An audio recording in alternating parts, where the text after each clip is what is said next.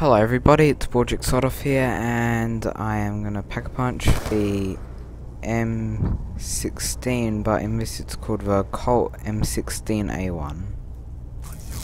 Classic gun, love it. Yes, the Skullcrusher brings back good memories. Sounds nice, and it's got a launcher as well. It would have been funny if it opened with full out shelter, but there's nothing underneath it, apparently.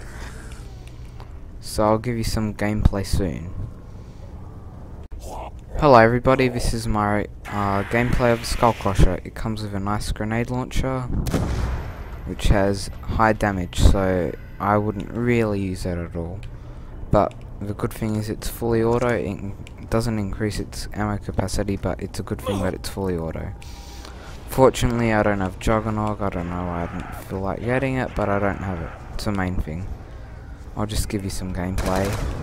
Hopefully I won't get hit twice. I'm asking for it, aren't I? But either way, I've got quick revive. Don't get too stressed if I go down. Almost got trapped there. Just being extra careful. Yeah, I'm down. Yep, sorry about that, guys. I'll give you I'll spray him now with it, so I can show you what it's like. Alright. Yes, insta-kill. So it's got a nice feel to it. It's a very nice gun. That was close. It's not the fastest fire rate, but it's good in insta-kills, as you've seen.